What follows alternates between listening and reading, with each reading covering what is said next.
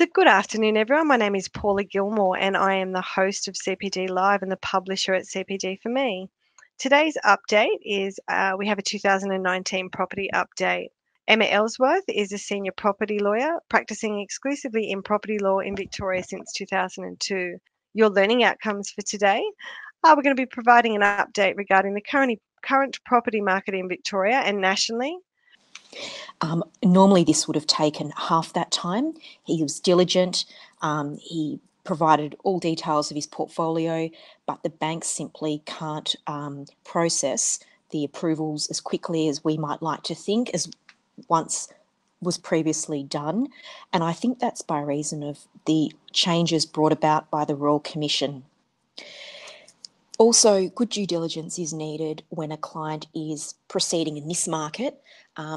What we're seeing at the moment is a dampening effect for off-the-plan properties, especially tower apartments in Melbourne.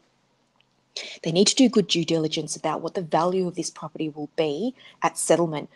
What would the bank's valuer do based on the data that they have in this suburb or area for a building of this type?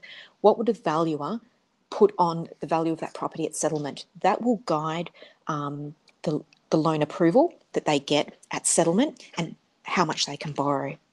So moving on to slide 2 about the current market conditions, I think we will see more clients failing to obtain finance approval as projects now head towards completion.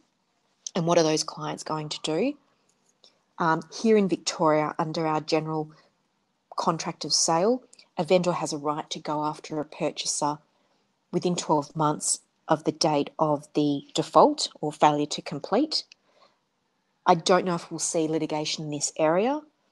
I haven't had any clients that are the subject of legal proceedings after the deposit has been forfeited and the vendor is claiming further loss and damage. But that's not to say that we may see that in the next year or few years. So if a client isn't able to complete, robust advice needs to be given about what their potential exposure will be. Bearing in mind in Victoria, it's capped at 12 months. The vendor has only 12 months to come after your purchaser client.